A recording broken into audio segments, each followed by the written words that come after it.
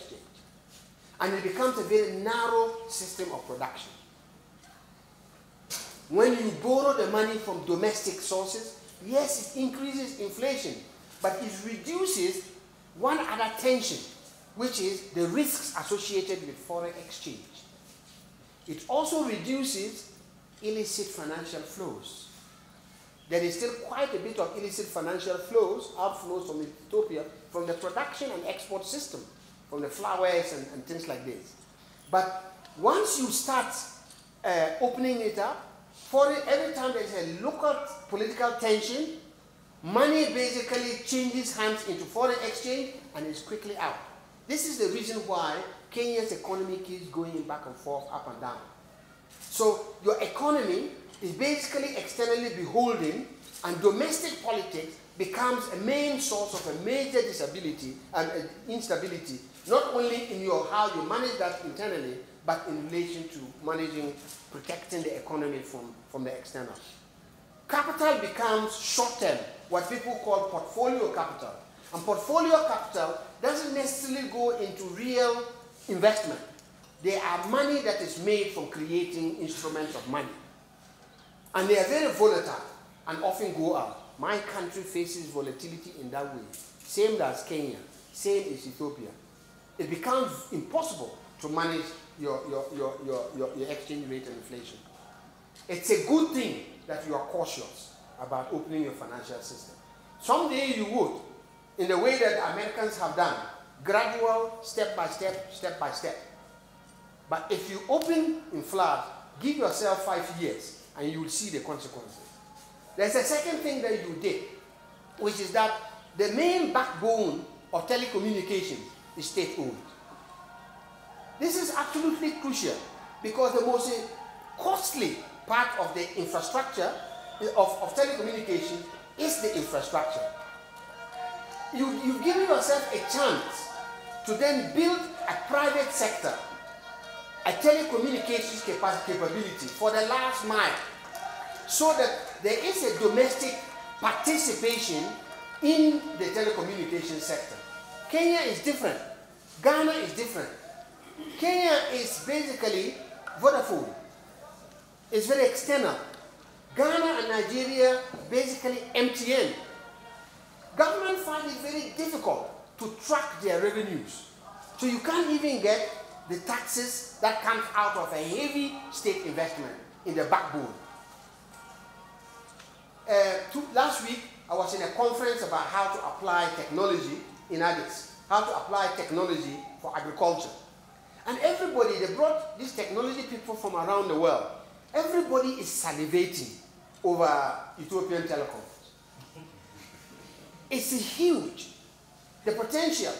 They did not contribute to the sweat and blood that took to creating the infrastructure. You should participate. You should bring other people to participate, work with you, but not replace your own capacity to do the last mile, where the money comes from. It is important to be cautious and to build a domestic economy, an economy based on domestic capability.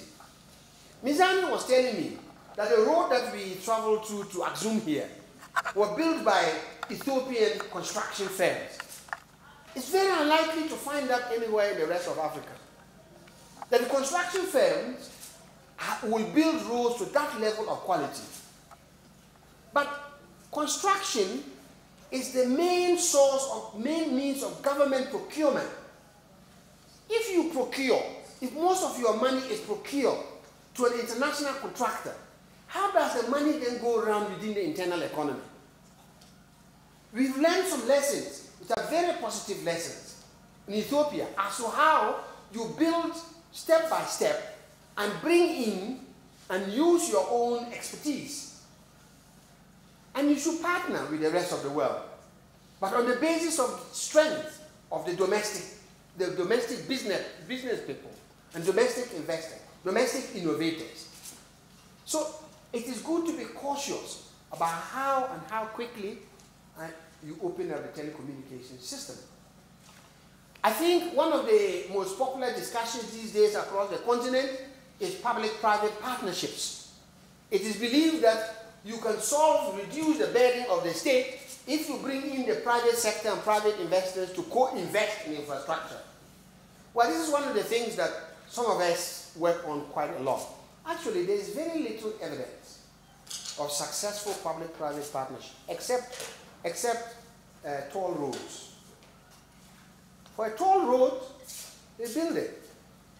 You pay, you agree how long, tolls can be paid to pick that up. Everything else, the risks are exceedingly high. Energy systems, you end up the state absorbing all the risks and getting very little back. For Ethiopia, the main backbone of energy is also almost built, is the last mile. How do you take the electricity to the small scattered rural areas? That's a different framing. And that's not a very commercially attractive proposition for public-private partnerships. It's the backbone that they want. If there are large irrigation and large hydropower dams, especially hydropower dams, where the energy can be sold back to the state and the distributors, where the revenue streams are clear, this is the things that public-private partnerships like, because the state will absorb all the risks and they put in some capital, mostly also borrow it domestically, and then the revenue flows start to increase, and then they dominate slowly the tariffs for energy.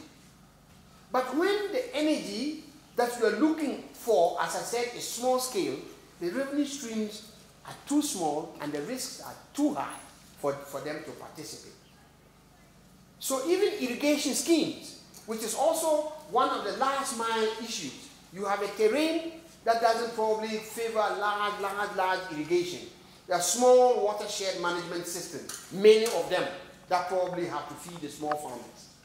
These are not the kinds of things. And these are the types of agricultural irrigation schemes that build on smallholder farmer productivity. But those are not attractive for public-private partnerships. Again, I think it is important to be more cautious about these things. I think it is important to be cautious about returning to a philosophy of development that has clearly failed. The financial collapse in the 2007-2008, basically in terms of the debate as to developmental policy that works, neoliberalism has taken a backseat. The only place in which it is this aggressive is Africa and some parts of Latin America. You have something, and you had something which was beginning to give the rest of Africa some unifying thinking. And that was Melis's thought piece about how you actually integrate development and democracy, what he called the democratic developmental state concept. It starts with the view that it is impossible to develop without an interventionist state, and that's true. History has shown that. But simply being interventionist might bring you productivity increases, but can also create massive internal inequalities.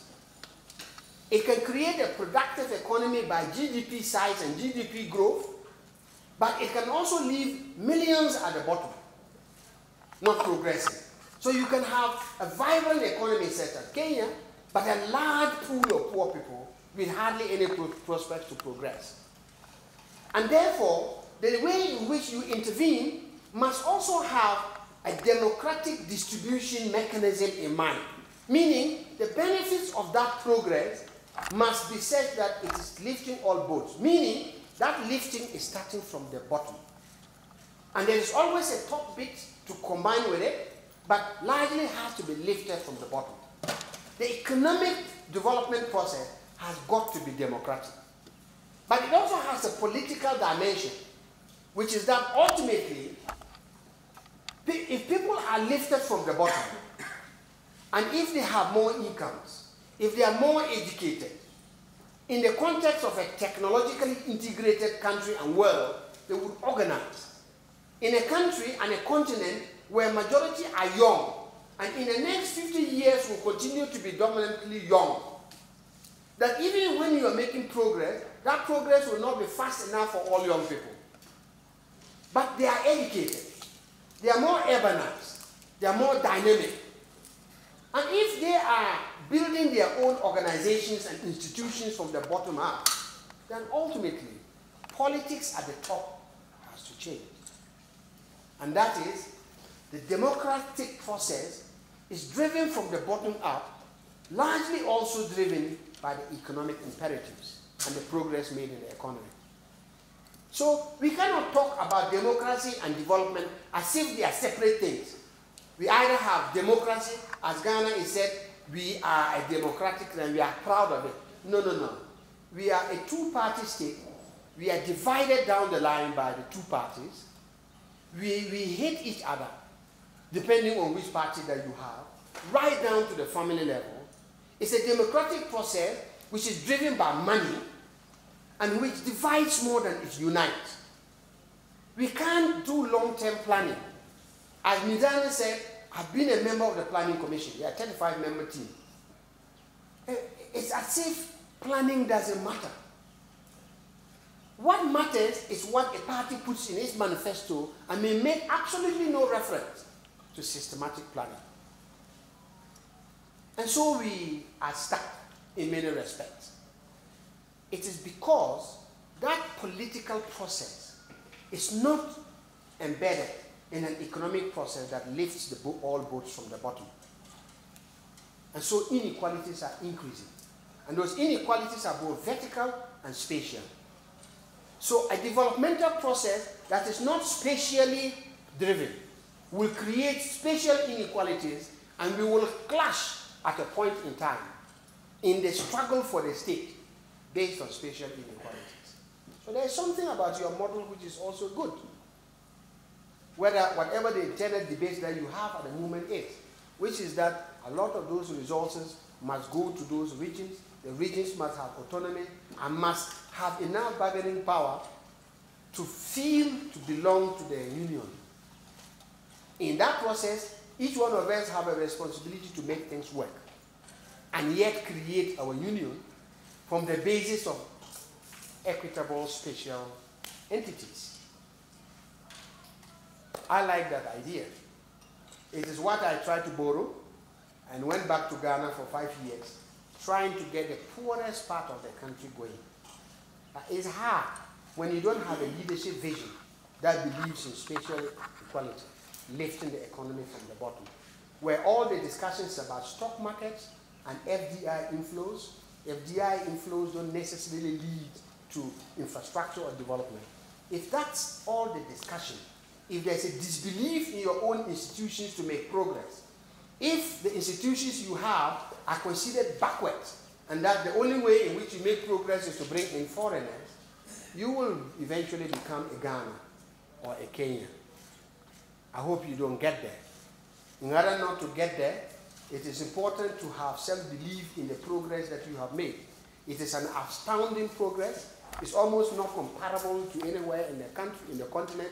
The reason why people don't know what you have done is partly because the language, you don't really do much English, so much of your writing is not English. People can't find what is going on.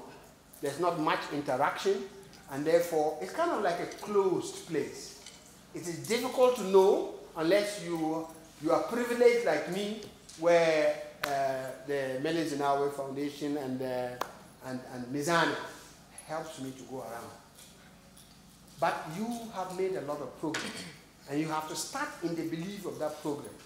That philosophy, almost like a Don Quixote philosophy, actually has delivered results. Don't let it down. Thank you.